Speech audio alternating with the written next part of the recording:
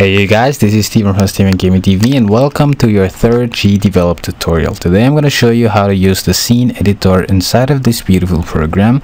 And before we start, I want you to know that you are now inside of a tutorial playlist. You are inside of a tutorial playlist containing GDevelop tutorials, so if you don't know that yet, go check out my YouTube channel and you can see the whole playlist over there. So right now what I want you to do is go to File at the top right here and click on New, and you're gonna choose from one of these, HTML5 or native. For now I'm gonna check on empty project in native Windows or Linux games. I'm not gonna change the project path over here, I'm just gonna create my new project. Takes a while, and there we now have our brand new project. So if you don't see the scene editor right here, you probably are inside of the events editor. To get out of that, just click on the scene over here, scene tab over here. So right now we're gonna see how to make a new object. To create a new object or add an object to your scene, just right click on your empty canvas and say insert a new object. Then you're gonna be greeted by this pop-up right here. Basically asks us what kind of object we want to make: sprite, 3D box, light, or something like that. A sprite is something that can move, that can have animation, that can have direction, etc, etc, just like your player character or an enemy. There are many things, and I'm not gonna explain these all over here. I'm probably gonna make another video for this, but for now we're gonna choose sprite. Before that, I'm gonna explain some of these.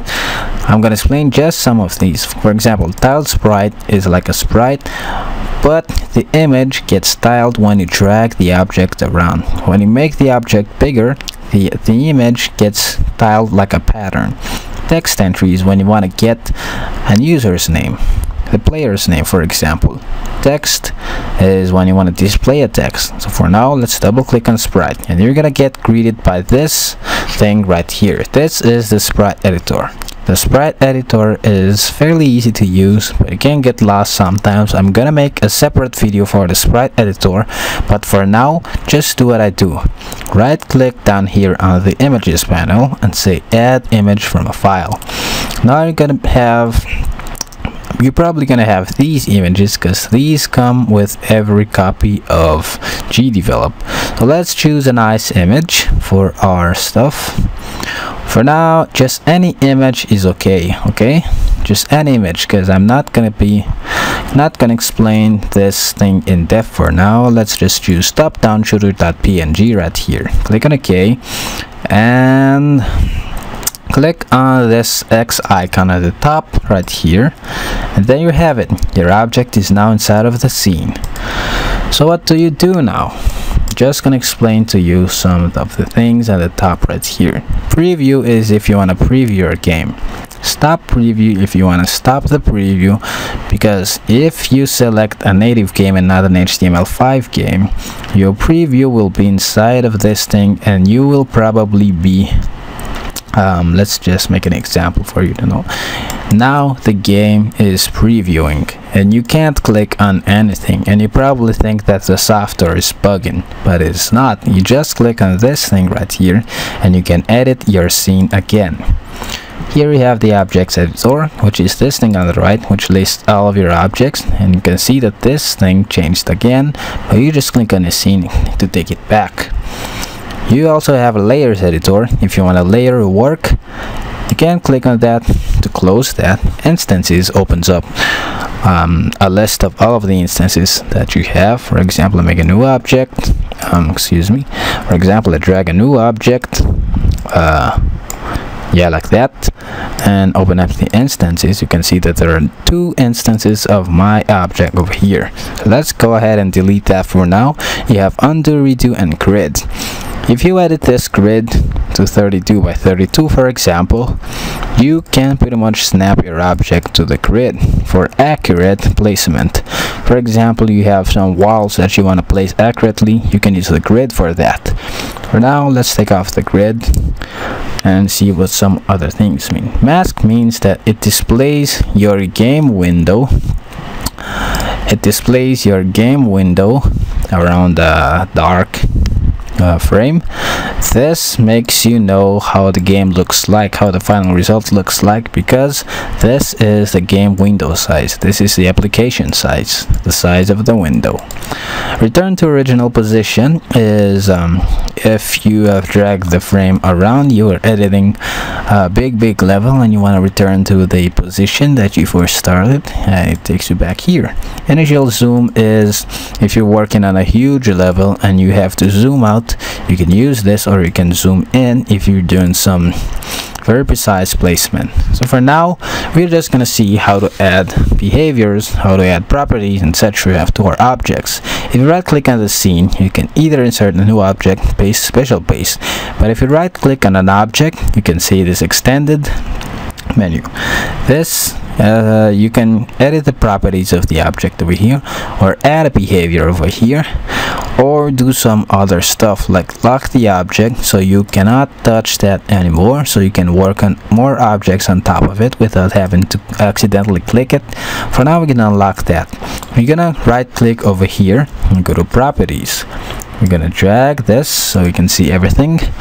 Here you have the position. For example, set this to 300 and you can move it around precisely. You can also have the angle, the Z order, the order of the object compared to other objects, the layer, what layer is it on, if you want to lock the object or no, custom size. If you want to have the animation, variables is just like in programming where you can have variables. You can also edit the object sprite. If you want to edit the object sprite, you just click over here on edit, and you can edit the objects inside of the sprite editor. That, or you right click over here and say edit, and then it opens up the edit, or the object editor, excuse me. Now you can also add a behavior down here.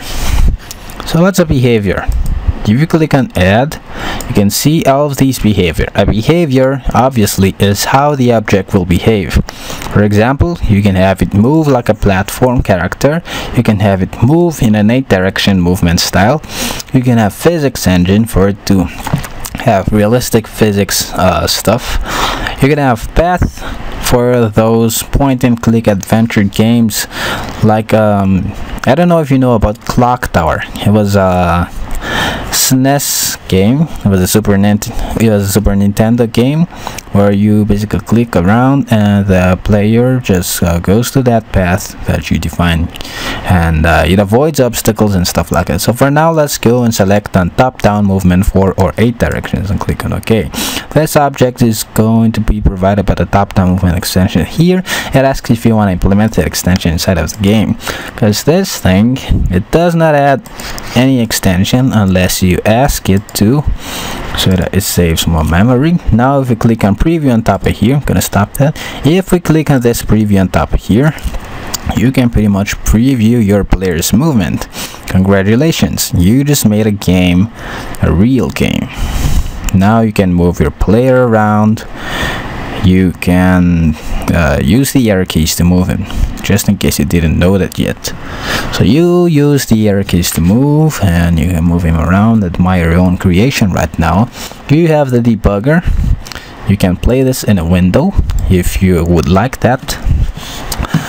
You can also have profiling, and you can have the help file, which you have me right now. You don't need the help file right now, okay? And you can just stop the preview right here. On the right, you have the objects editor. You can group objects, and you can add new objects you can add an instance of an existing object by clicking on the right here and dragging it into the frame. But if you do that, you're gonna have two objects with the same movement. So right now, let's stop this and explain more about this. If you right click over here, you can have pretty much the same menus that you have if you right click over here. If you click on an object right here, you can edit the object or rename him, copy, cut, paste, etc, etc.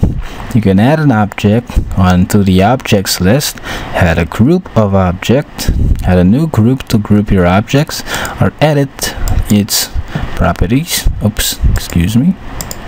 I'm just gonna click over here to get that away, and you can edit the sprite by right clicking over here and clicking on edit. So that's pretty much it for the scene editor. That's pretty much what you really need to know. And subscribe if you want to, like if you liked it, dislike if you disliked it. I am less enthusiastic than my previous 2 videos and this one video, because I'm a little bit sick right now, but I still want to make tutorials, so I just did that. So thank you for watching. Subscribe if you want to, like if you liked it, dislike if you disliked it, and tell me I can get better. And please stay tuned for the next set of tutorials on GDevelop if you really want to get serious into making games. Thank you.